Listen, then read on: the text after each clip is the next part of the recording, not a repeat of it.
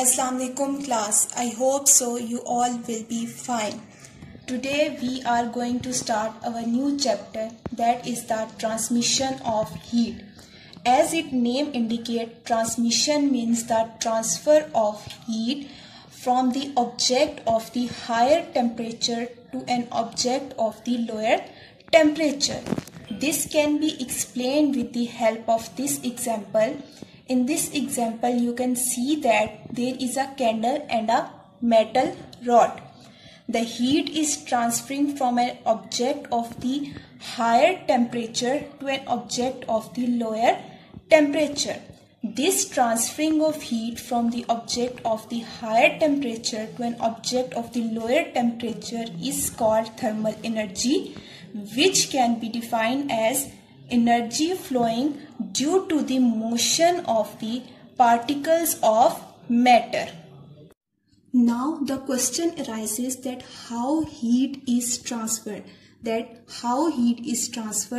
If we recall our previous knowledge of 6th class, that is particle model of solution. In that particle model of solution, you have studied that the particles that are present inside every object, they are vibrating at their position, and these vibrations are basically causing the collisions. The collision between these particles are actually transferring the energy from the one part of the object to the other part of the object. Now we will explain the methods of heat transfer. The first method of the heat transfer is the conduction, that is the direct method. The second one is the convection, and the third one is the radiation. Now we will explain these all methods of heat transfer one by one. Now we will study about the methods of the heat transfer. The first method of heat transfer is called as the conduction. It is the direct method of the heat transfer. Now, how you will define conduction? The conduction is basically the transfer of heat through matter without the actual movement of particles from their position.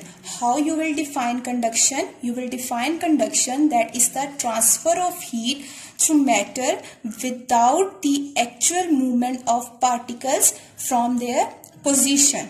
This can be explained with the help of this example.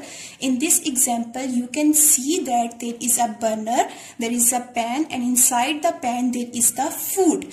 The heat is transferring from the one part of the pan to the other part of the pan. Now the question arises where the conduction occurs. The conduction occurs in all three states of matter, that is the solids, liquids, and gases. But it is more prominent in the solids. Why it is more prominent in the solids? Because in solids the molecules are tightly packed, whereas in liquid and gases the molecules are far apart from each other. Now we will study about the good conductors and the insulators or bad conductors. Good conductors are the materials that allow heat to flow through them easily. जो अपने आप में से heat को easily pass out कर सकते हैं, they are called as the good conductors. Whereas the insulator or bad conductors are the materials which don't allow heat to flow through them easily, are called as the insulators or bad conductors. What are the examples of the good conductors? Iron and silver are the example of the good conductors, whereas insulator we are giving the example of the cork and glass, etc. Now we are coming towards the application of the conduction. The first application of conduction, that is the example of the birds. In birds, the bird's body is covered with the feathers that keeps their body warm. So feathers are basically the bad conductors of the heat. Now coming towards the second example, that is your cooking utensils, like your kettles, like your pans which you use in your kitchens. Their handles are made up of the plastic and wood, and their handles are basically the bad conductors of heat. Now coming towards the third example, that is of your woolen clothes.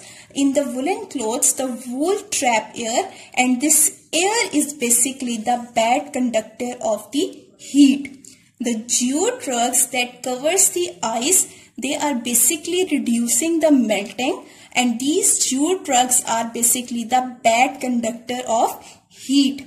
The styrofoam that are present inside the walls of the refrigerator, they are reducing the transfer of heat along the walls of the refrigerator. So the next example is of double pane windows. The double pane windows, they slows the transfer of the heat. They basically slow down the transfer of the heat. Next example is of the vacuum, and the vacuum also slow down the transfer of heat. Now this is all for the topic of the conduction. I hope so you will understand the topic after watching this video. Thank you so much.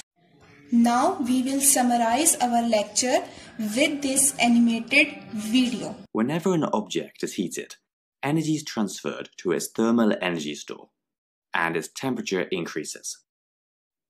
The process of heating, though, can take place in 3 different ways, depending on the medium involved. For solids, heat is transferred by conduction. In fluids, it's via convection, and to get through empty space, heat has to be transferred in the form of radiation. Let's start with conduction. The key idea behind conduction is that vibrating particles transfer energy to neighboring particles. To understand how this works, let's imagine that you were heating one end of a piece of metal with a Bunsen burner. And imagine the piece of metal as a series of particles. As the end of the metal is heated, energy is transferred to the metal, or more specifically, is transferred to the kinetic energy store of the particles at that end. This causes the particles to vibrate faster, and so they collide with their neighbouring particles more often, and with more energy. As the collisions transfer kinetic energy, the neighbours will also vibrate faster, and collide more with their neighbours. And as this process repeats, energy is passed along the piece of metal, until in the end, the heat is spread out evenly, and it will be pretty much the same temperature everywhere. Now, the reason that conduction occurs mainly in solids is because the particles in a solid are held together really closely, which means that there's lots of collisions that pass on the energy. Whereas in liquids and gases, the particles are all further apart, and so they don't collide as much. Exactly how well objects transfer energy by conduction is known as their thermal conductivity. Metals have a high thermal conductivity and transfer heat energy rapidly, whereas plastics have a low thermal conductivity, which is why we use them as insulators. And pretty much all fluids have a low thermal conductivity.